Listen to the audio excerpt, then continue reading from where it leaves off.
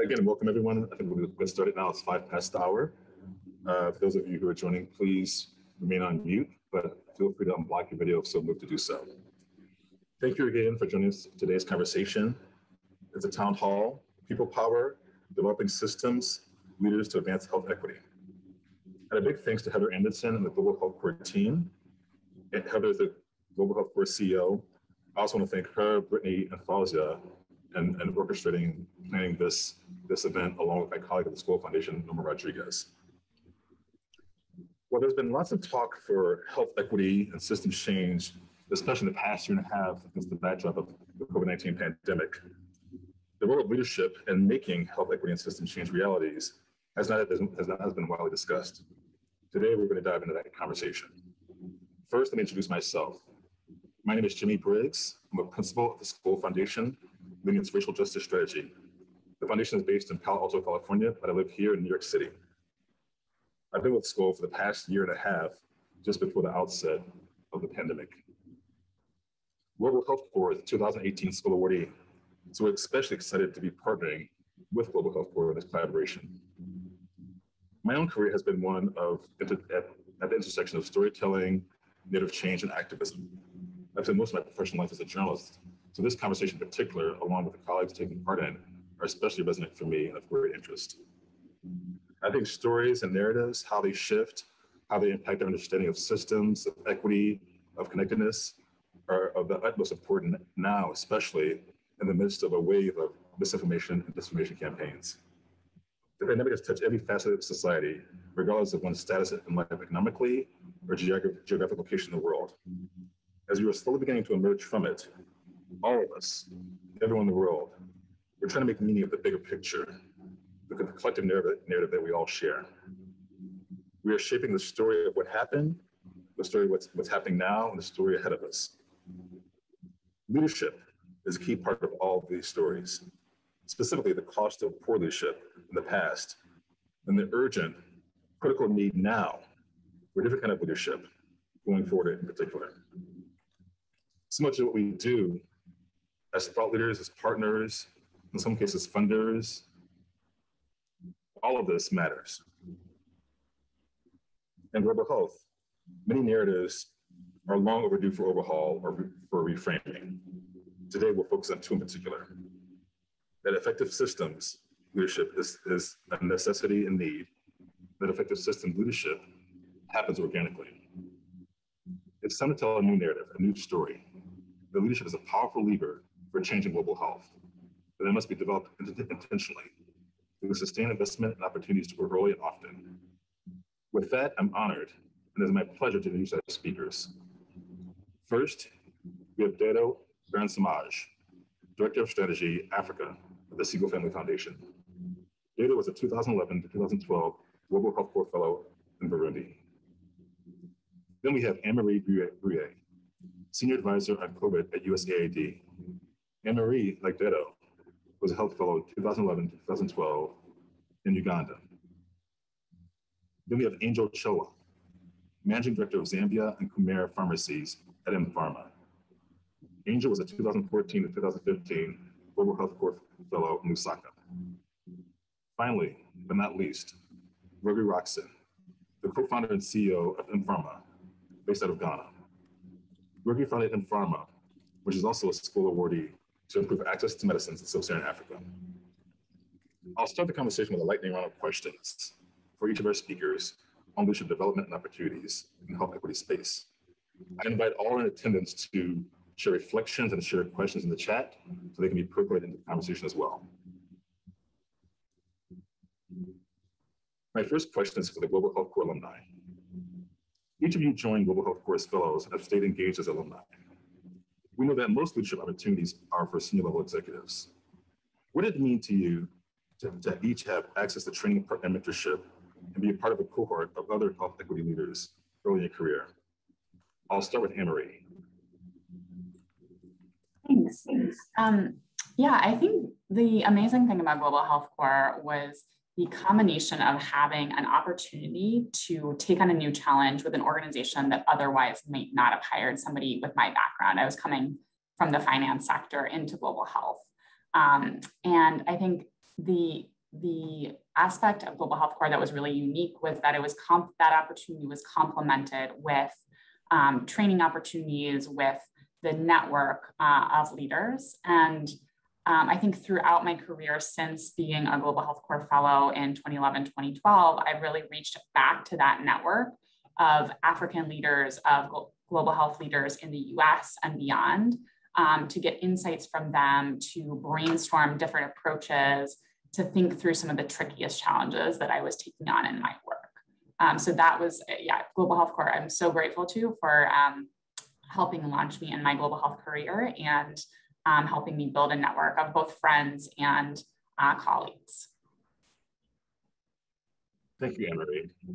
Dedo? Thanks, Jamie, and happy to be here with everyone. I was thinking about this question earlier, and a few things come to my mind. You know, coming from a background in community organizing and events and comms and marketing, Global Health Corps long ago extended this idea and the definition of what being a leader means in inviting people who have really diverse skills than initially in my part of the world were considered to be experts and leaders in the sector, to really think more broadly around how to solve health issues and equities, in inviting people who have different skill sets to also contribute.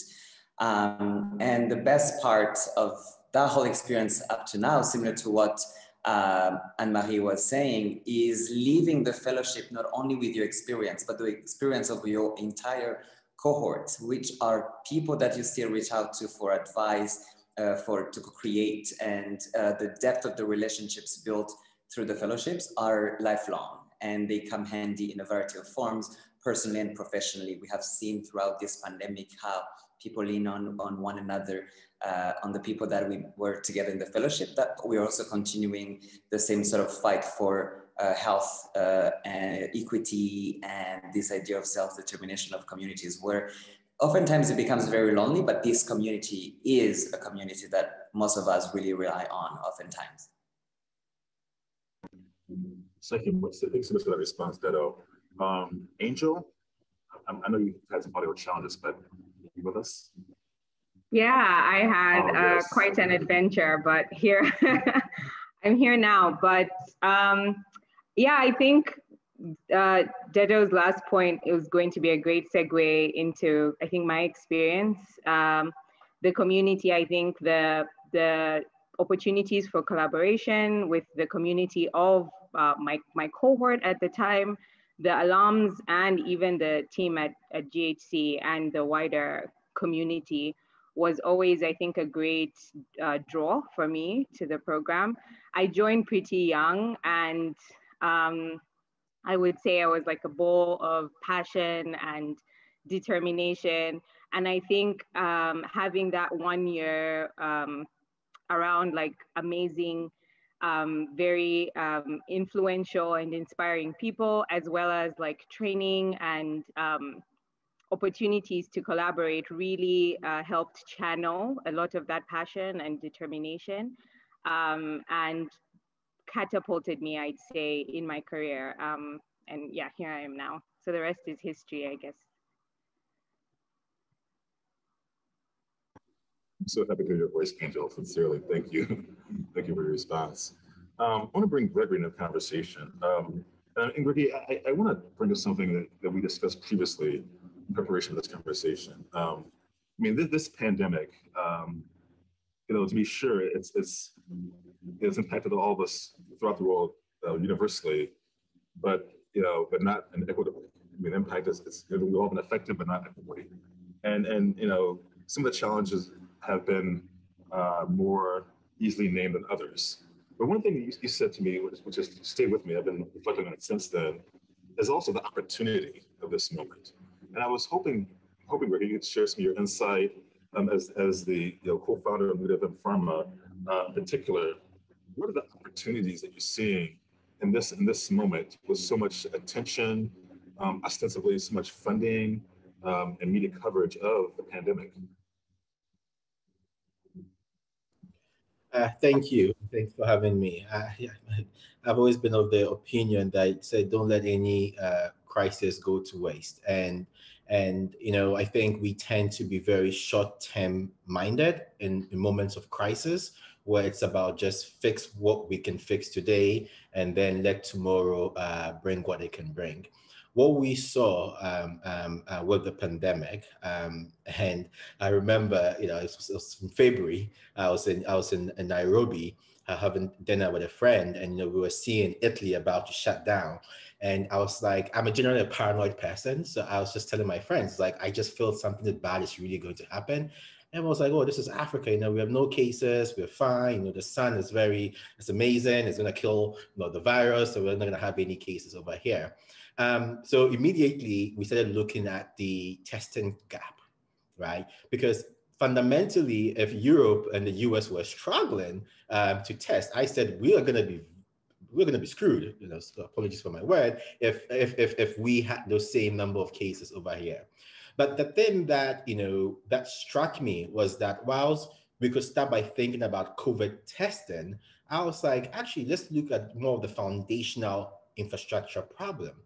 The problem that we saw was that, yes, we may have a COVID testing problem, but the actual fundamental problem was the lack of a molecular diagnostic infrastructure, right? That enabled us to do other tests. Forget even COVID, right? Your HIV viral load testing, your hepatitis viral load testing, your HPV DNA test. Like, we were not doing all these tests, right? So whilst all our mindset was around COVID testing, we said, actually, no, if we are going to make these investments to build the capacity to test for COVID, then we should not think about COVID testing as the main driver of building this infrastructure. We should actually ask ourselves, if we build this infrastructure today, what else can we use this infrastructure for? So right from day one, whilst we were investing in creating this infrastructure, we were not thinking about just COVID testing.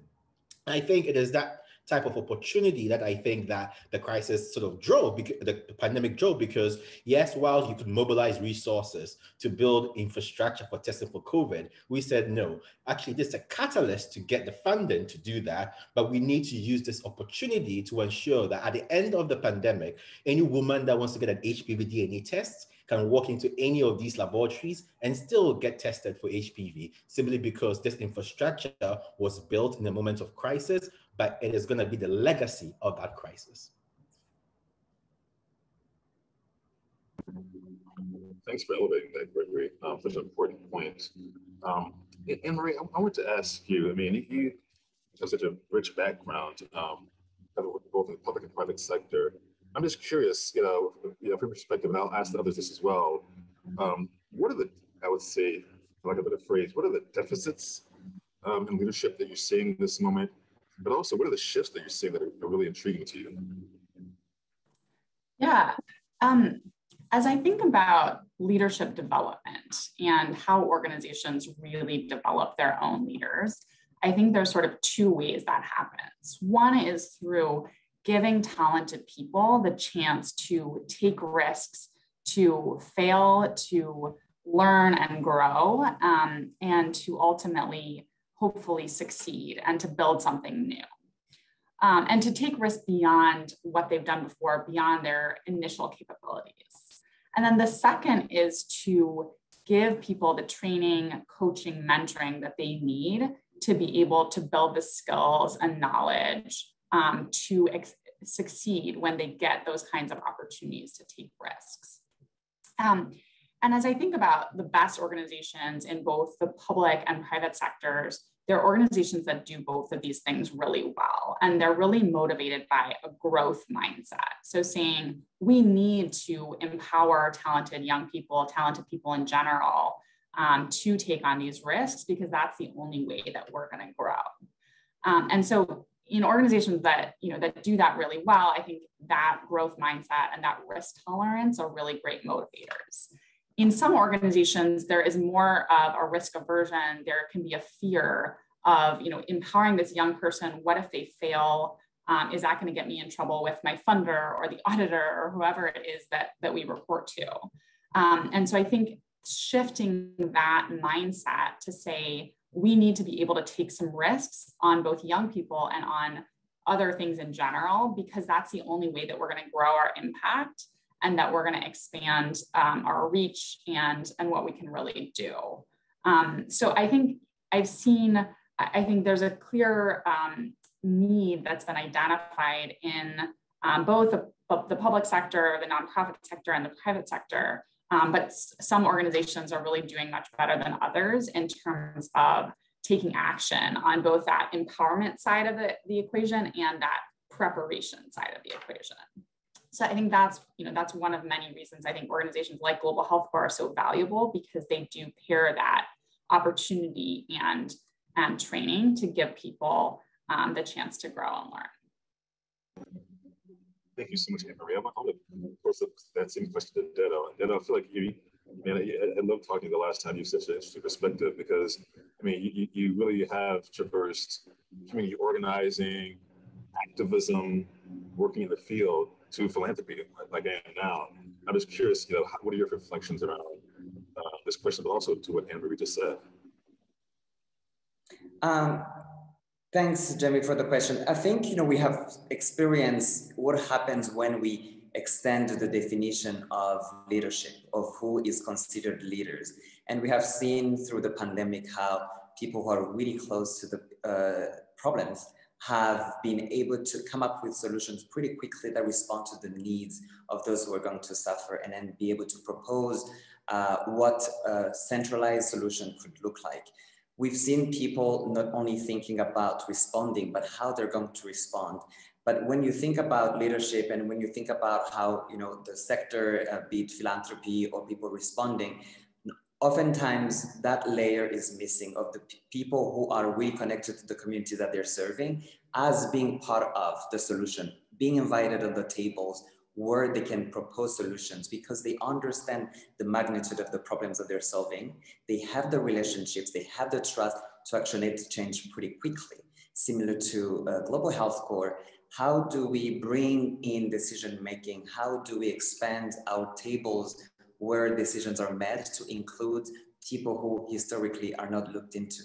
Oftentimes the tables are very narrow and uses this tunnel vision on how decisions are made, because oftentimes with people making the decisions are not the people who are going to live with the consequences of the decision that they're making. So with this, it's really important to sort of look at this on a timeline. What are the lessons that we have learned throughout the HIV pandemic and during the Ebola pandemic? Who are the people who really live throughout this to develop expertise and know what to do in moments of adversity? It's people who have proximate relationships with their communities, but who oftentimes don't get to respond.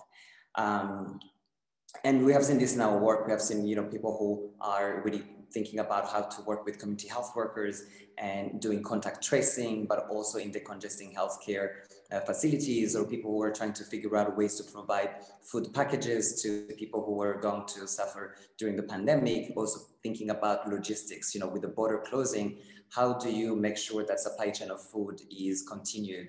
And when we know that food can be a weapon. And all these are solutions that can come from a centralized decision-making spaces. And where we have seen in the past that when we wait for centralized solutions, it either comes too late and too little.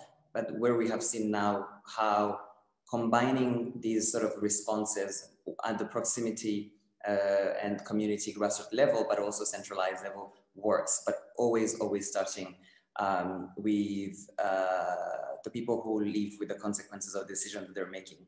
They're not living. They spend their life in the communities where they are at. They have acquired a lot of expertise over time that oftentimes is not looked into as expertise. Whereas, international workers spend, a year or two and leaving, the institutional knowledge and the trust and the relationships are not always there, which is the reason why we can't insist enough on why, including people who have proximate relationships and expertise in leadership is also very important. Well said, Dedo. Thank you so much, brother. I want to bring in Angel to the conversation. Actually, I want to, make this as iterative as possible. Somebody said that it really struck me about, the lessons learned were not from AIDS, from Ebola to this point now. Gregory and Angel. But first, Angel, I'd love for you to talk about, provide your perspective on, because I think it really was the core of narrative and story that we're focusing on around, leadership and health equity and health systems. But I'm curious, how, from your perspectives, how has, if it has been, the historical knowledge or understanding from AIDS to Ebola to this moment has been held or not, and why haven't I would say less proximate actors been able to heed these lessons? So I think, in my opinion, what's needed is kind of like a critical value realignment. I think from the perspectives of leadership, the people who have power need to constantly, pretty seriously and introspectively think about like what values they hold dear and what values drive the decisions that they make, the ideas that they believe, or like the interventions that they believe are important or more prioritized over others.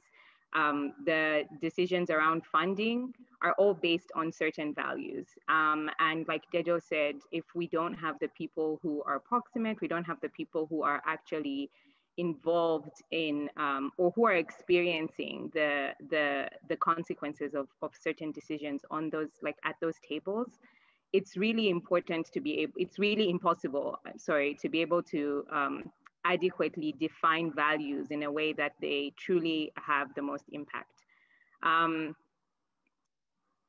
Both with GHC and with M-Pharma, I think I have really had an opportunity to think through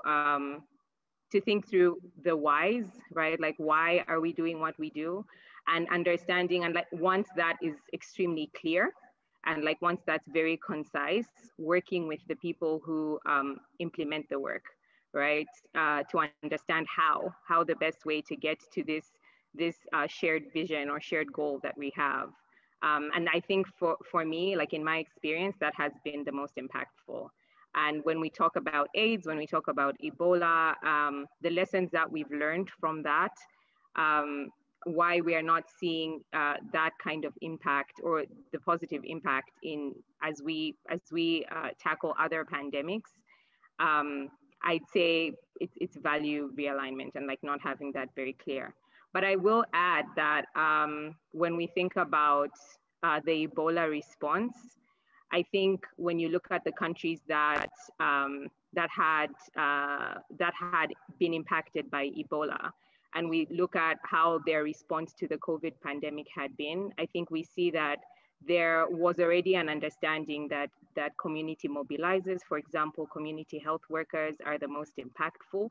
And so we see that like programs and program implementation and even interventions included those people even for COVID. And I think especially in the case of Zambia, that those lessons, because of how close we were to the Ebola outbreak in Congo DR, I think they definitely benefited how our system responded to COVID. So I think we are getting there, but we just need to continue to realign our values as consistently as possible.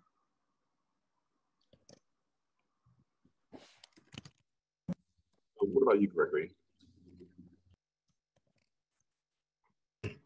Yeah, well, I think, maybe I might be a bit controversial by saying this, but, in general, I think one thing the pandemic has taught me is that we tend to confuse equality and equity.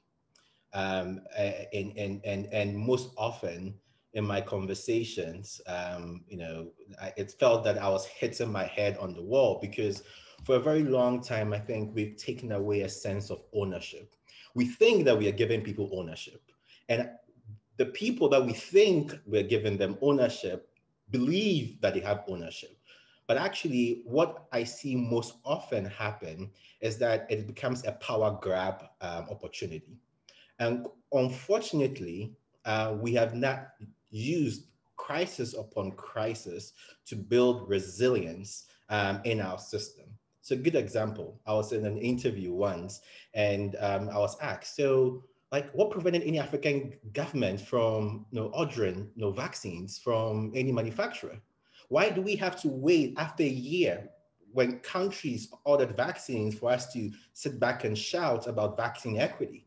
Like, nothing prevented any African leader. I mean, it was an open market. In fact, manufacturers were going door to door asking countries, do you want to order vaccine? You could have ordered 100,000, 50,000. You could have done so. But we've created this culture where we know, it's like it's a script, right? So we know what would happen, right? And we saw that happen with testing, and we saw that happen with vaccine. It's like a script. We know what will start. We will blame rich countries for hoarding something, and we'll open up our arms begging them to give. And constantly this script plays out. It plays out in every single crisis. It was the same playbook with HIV/AIDS, same thing that happened with Ebola, same thing that happened with testing, with the pandemic, same thing that's happened with the vaccines, and the same thing will happen again with the next pandemic. Because African leaders have been, and African leaders have been spoon-fed, and we have not actually transitioned this ownership, because the reality is that most often, if we do that, there's also this power transfer. So do we want to lose the power centers from Geneva, New York, Washington, DC to Accra? Do you want to create a new generation of leaders in Ghana who will take ownership, which will not be driven by government officials who get fat per diems by just attending meetings? So there has to be a complete rethink. And unfortunately, I do not think that we're going to see that happen, because there are so many people with vested interest in keeping the status quo that I do not actually think that we're going to see any change with this pandemic, because it requires people giving up power, and people do not want to give up power. I'd love to hear your response to what Gregory's saying.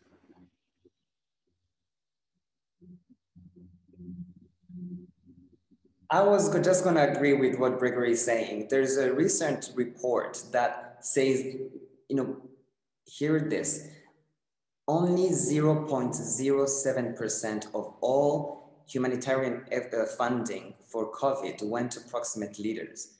What he's saying is really, really, really critical, that we need to take a step back and really think what that means in terms of coming up with solutions that are going to be sustainable.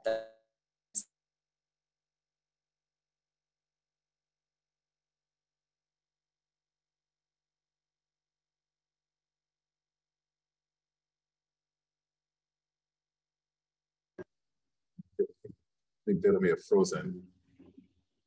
Okay. We'll move on to the next question when Data comes back. So if there's a connection, when he comes back, we'll queue up space for him to fully respond. I did want to go, there's a question in the chat, Anne-Marie, from Jim about, which I'll read. It's in the chat, so we can all read. I'll be the first few lines, and you can finish and respond if you don't mind.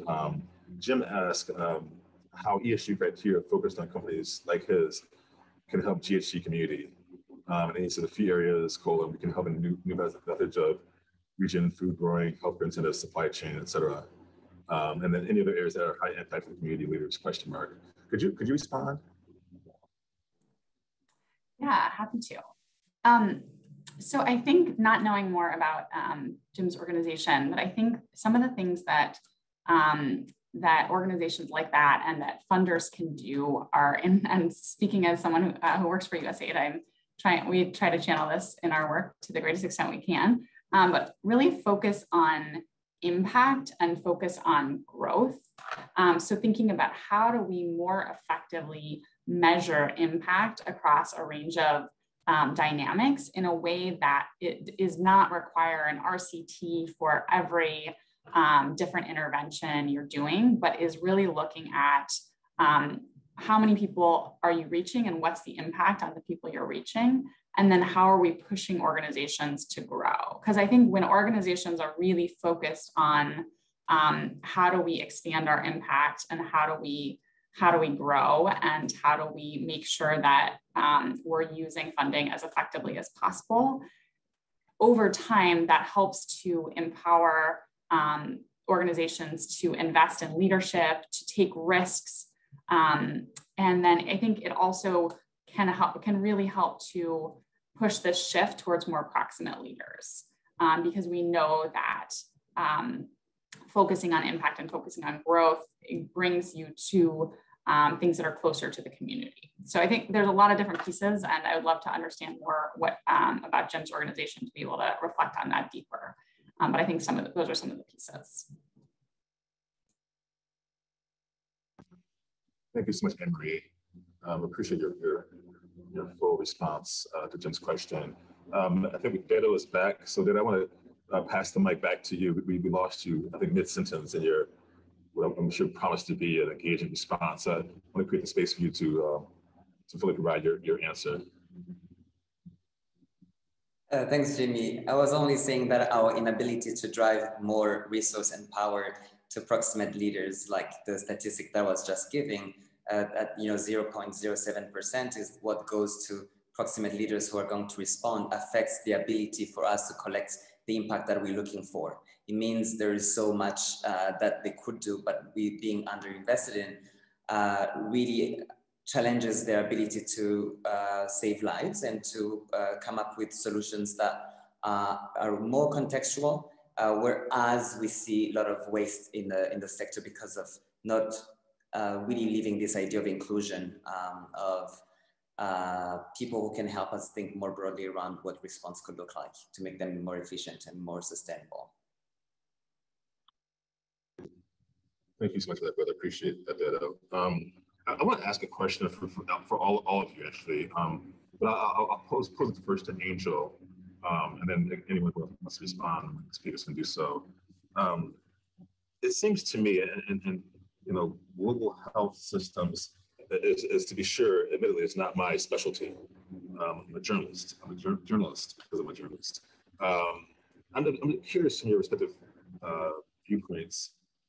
What do you think are the non-pandemic factors that are even allowing us to have a conversation like this? It seems to me, talking about equity and health equity, and Berger, I'm so glad you framed, you really were very clear in framing the distinction between equity and equality, not only in this conversation, but in the larger dialogue around health systems transformation and strengthening. But I guess maybe because of my own bias, being American, being Black American in the United States, I've been thinking a lot about what impact, if any, a movement like Black Lives Matter, for example, has had, and thinking or being able to have a conversation like this among leaders and change makers and thought leaders such as yourselves, but also being able to engage, and I would say an authentic dialogue with the philanthropic and donor community. Has Black Lives Matter, have other conditions, been a factor in your experiences to having sort of a real talk conversation such as this one? And I'd like to ask that to Angel first.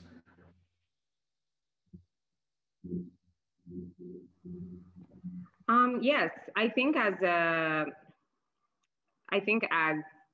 community, as a global community, I think we're all approaching a place of, I guess, like collective like consciousness or awareness around like issues that have plagued many parts of like our society, or like many groups in our society, maybe in ways that have not been, or in ways that have not been that have been predominant in certain spaces. So we're talking about Black Lives Matter, we're talking about the Me Too movement, we're talking about just generally questions around equity and equality. And I think being in a space where for all intents and purposes, the world was brought to its knees by COVID, I think provided like a pretty strong catalyst to really rethink a lot of the issues that we had been experiencing. So COVID brought a lot of questions around the value that we place on different people in our organization, whether we are thinking about who are our most valued or like most effective workers in certain companies versus who are the critical teams, right? And before, this would be potentially like senior executives. Whereas when we looked at what we needed in COVID, we needed the nurses, we needed the doctors, we needed the teachers. we needed the community leaders. And when we think about that even further, in particular in communities that have been disenfranchised or haven't been considered in the past, we recognize that if those communities did not have the best access to the services, if they didn't have the best information, then it would have made it difficult for the whole to be safe, right?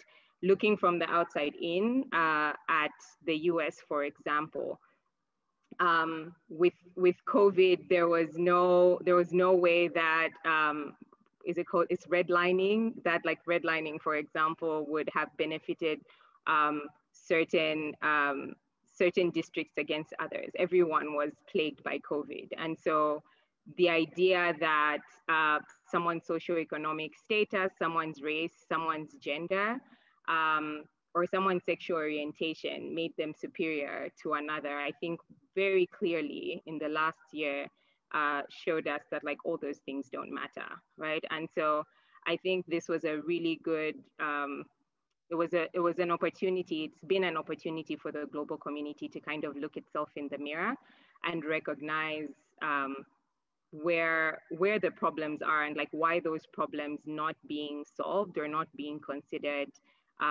significantly affects everyone else. So no one's an island, right? And so I think that last year clearly showed us that. Thank you so much, Angel. Gregory, Emery, did you want to answer as well, or if not, we can move on to the next. Move on.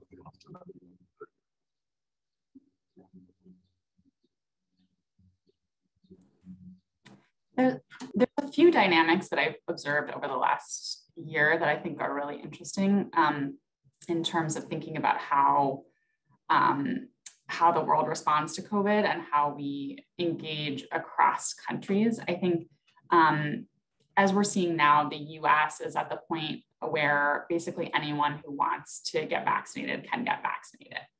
And meanwhile, in India, there are 300,000 new cases of COVID per day. And so we're at this pivotal inflection point where the US and the global response need to be thinking about how do we really support the rest of the world as effectively as possible to respond to COVID, and how do we increase the equity between in the response, acknowledging that we are so very far from that in terms of how the world has responded to COVID to date. I think that this moment is one that is so important, and it's important both from, the world is not safe from COVID until everyone is safe from COVID, until everyone is vaccinated, because the more the virus is spreading, the more there's risk of variants developing, and the more it contributes to loss of life, to social unrest, to economic weakness. And so as we think about that, we need to be thinking about how do donor countries, wealthy countries, really engage countries that are struggling more and don't have the resources to respond to the virus, but to do so in a way that puts those countries in the decision-making place, and is not, I think, as we've talked about too often, there are donors who are really setting the agenda and who are defining what needs to happen. But we need to see more and more the countries that are most effective taking that leadership role, and to see those proximate leaders empowered to respond. So those are just a few reflections. I think that the dynamic between donor countries and recipient countries in COVID has changed in some ways, because you can't travel easily between places, and some of those connections are weakened. At the same time, sometimes having everyone on a video makes for a more equal dynamic versus when people are gathering at conferences and certain countries are underrepresented. That's great, Emery. Thank you so much for that detail and framing. I want to ask a question of you, as well as the other guest speakers. I think initially, maybe Gregory, Angel, and then for you and Della and Marie, I want to talk about leadership development. And Gregory, I'll ask of you more pointedly first. I mean, you have a particular perspective, as the leader in pharma, and you've been a visionary and founded other nascent transformative initiatives, not only on the African continent but other places as well. What do you see as the role of leadership development programs, like the one that Global Health Corps offers, and in pharma as well, which really are dedicated to advancing diversity, equity, and inclusion in global health? I can also ask you this way. I mean, for those who've been left out of decision-making spaces, why is leadership development investment important in decolonizing global health? And Gregory, you can go first, and then you can pivot. Thank you, Gregory. Yeah, I mean, I would say actually, M-Pharma has been a beneficiary of programs like Global Health Corps. I mean, I met Angel through the Global Health.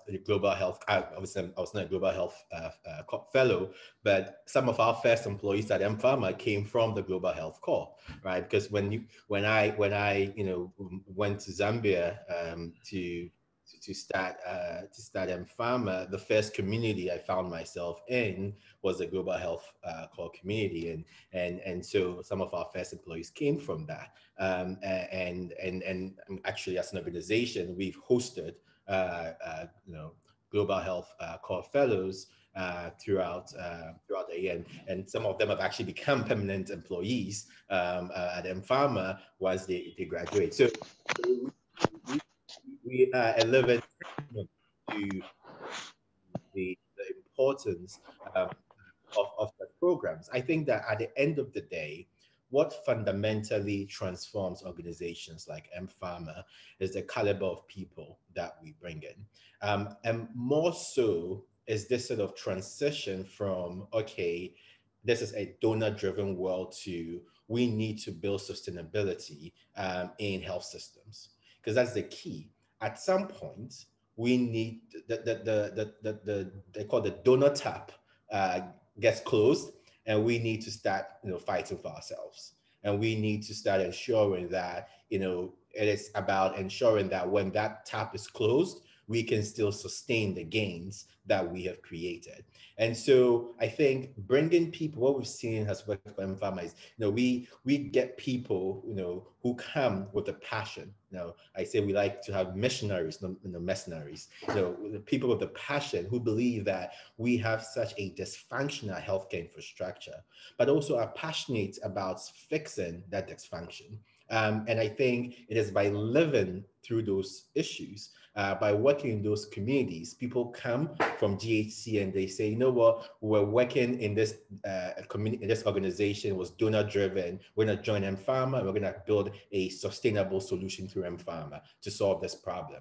And I think that has been the sort of caliber of training that the people we've been able to bring in. And Angel is a testimony of that training. I think M-Pharma, Angel left GHC and just jumped right straight into M-Pharma, and today she runs pretty much the largest pharmacy chain in Zambia, Rwanda, Malawi, and building a more sustainable access to primary care in Eastern and Southern Africa. So I think the more we can create leaders who have lived through that experiences and whose passion has been sort of created because they've seen what it means to be at the mercy of donors, and not being able to move the needle because a donor asked you to write a 100-page report or gave you this money and said you could only use it for this particular issue. They come to M-Pharma and they say, no, we have to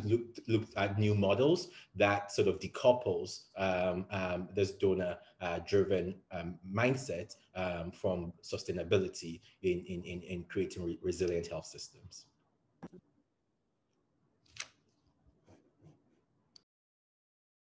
I think you're on mute, Jamie. Thanks, Greg. I was saying, thank you so much. Thanks for that. Because Angela, as Gregory notes, I mean, you joined in pharma, I believe in 2015 after your Global Health Corps Fellowship with the Population Council. You know, can you share with us any lessons you learned about the importance of leadership training in your journey thus far? Yeah, I mean, I think it's very clear from Greg's explanation that one of the things that we find that is very important for us at mPharma is the people that we work with. That's like the most important, I think, cog in the machine. And so ensuring that, I think one of the biggest lessons I've learned is that empowering people first with information and then with the resources to be able to co-create, right? To co-create the result that they're looking for. So as a leader, I'm very particular about ensuring that people understand. So again, I'm going to go back, like, what's the value? What are we driving? What's our why? And why is this so important?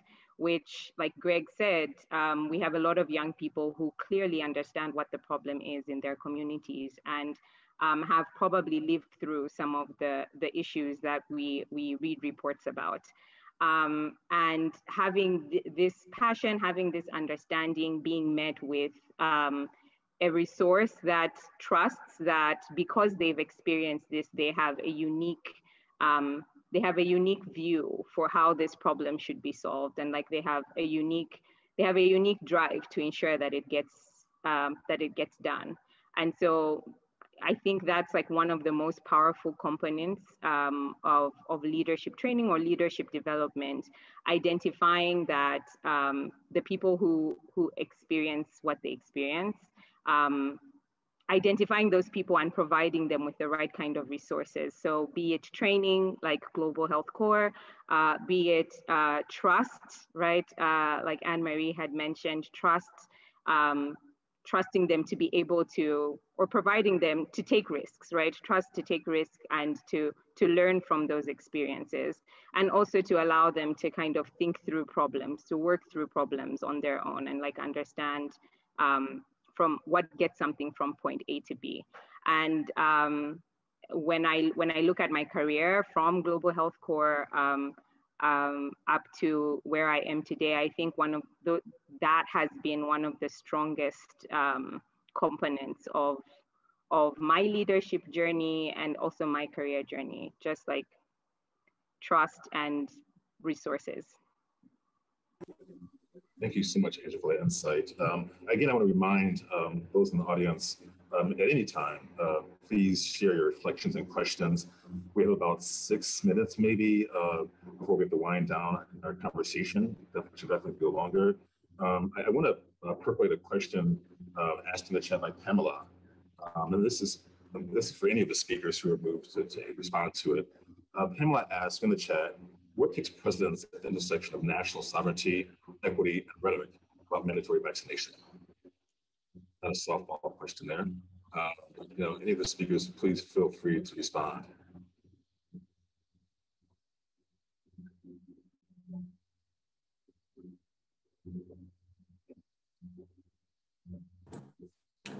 I'm happy to take a stab. Thank you. I think it's an impossible question. I think you look at countries like India, which is the largest manufacturer of vaccines, but also has the largest COVID outbreak in the world right now. And they have halted export of vaccines. And they are the primary source of vaccines for middle income and low income countries through the COVAX mechanism. And so, you know, it's really hard to see a country decide to not share their resources, but at the same time, you know, in the US, we've also prioritized vaccinating our own population over vaccinating the rest of the world. But I think it's important, we have to do both. And countries, of course, country governments are going to prioritize their own populations. But we also are part of a global community. And as long as COVID exists anywhere, it exists everywhere. And so really investing in this global response and coordinated global response is going to be really critical. I think in terms of mandatory vaccination, I think the goal is to have everyone globally have access to the vaccine who wants to have access to the vaccine. And of course, to overcome misunderstandings about vaccination, et cetera, to encourage uptake. But I think there's no, there shouldn't be a desire to force people to get vaccinated who are not comfortable getting vaccinated. Over. Thank you so much for that, Anne-Marie. Stephen has asked a question in the chat, which I think is highly pertinent to our conversation and maybe a good way of winding down our time together. Stephen asked, is leadership training the mold of the Global Health Fellowship scalable? And if yes, how would one imagine this happening? Ditto, if you can respond to that, I think we'd appreciate your insight. I was responding on the chatter, pushing back a little bit around this idea of scale. I know where it's coming from, but I wonder if scale is the only metric of success. I don't have an answer to Steve, unfortunately, but I want to just invite us to think about value in terms that are way broad. And we have seen how recently things that have value are contextual. If you're looking at the mission of Global Health Core is to find leaders who have diverse skill set and put them together and hope that they can create magic.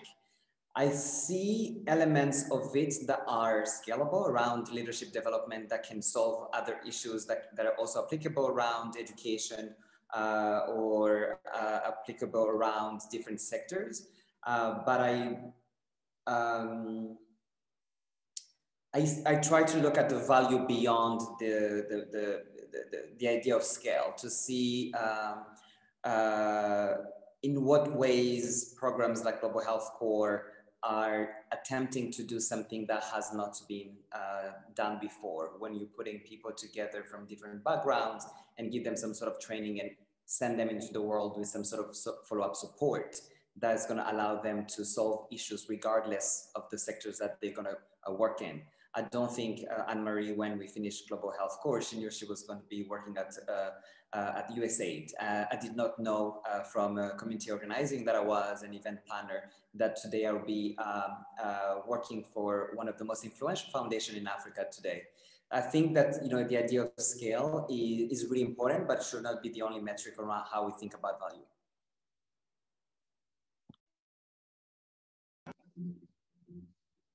Thank you so much for that response, Ditto. Definitely, I think you get some love in the chat, some plus ones and affirmation in the chat to what your remarks. So your insight is appreciated. We're in the final moments of our time together now. Again, I want to first thank Heather Anderson, the CEO of Global Health Core, for inviting me to be a part of this session, be really an observer, bystander, and Ditto, Anne-Marie, Angel, and Greg. Your insight, your wisdom, in the case of Anne-Marie, Ditto, and Angel, as Global Health Core alumni, what you've been able to do in your professional journey since then, I just think speaks to the rigor and value of a leadership program such as the one that Global Health Core offers. I just respectfully wish you all the best of luck in your work and you're having impact already. I want to thank the audience for joining us, staying with us, for sharing your reflections and thoughts. A lot was covered here, a lot hopefully to digest and percolate on after this conversation. And just frankly, just directly, as a partner, representing the Skoll Foundation as a partner of Global Health Core, hope those who are able to do so in this conversation invest in Global Health Core. As we recover from COVID-19, as we recover from the consequential economic crisis that the pandemic has created, and prepare for future health crises in the future. I mean, I think Greg so well, identified, this recurring narrative, the cyclical narrative, and the lack of change, but also the opportunity we have to elevate authentic, credible health leadership in the health systems community. If you want to learn more about how you can get involved with Global Health Core, you can reach out directly to Heather, the organization's CEO, at heather@ghcorp.com or .org. That's Heather Anderson, heather@ghcorp.org. Or to learn more about the program, you can connect with Ruth Achila, who is the Director of Fellowships for Global Health Corps, and that's ruth@ghcorp.org. Thank you all for joining us. Again, this conversation was recorded and will be shared with all who registered. Best of luck to you, Greg, Angel, Anne Marie, and Dedo. Thank you so much. Thank you, Jimmy. Thank you, everyone. Thank you. Bye. Well, it was a pleasure sharing this space with you all. Same. Thank you. Yeah, thanks, JC.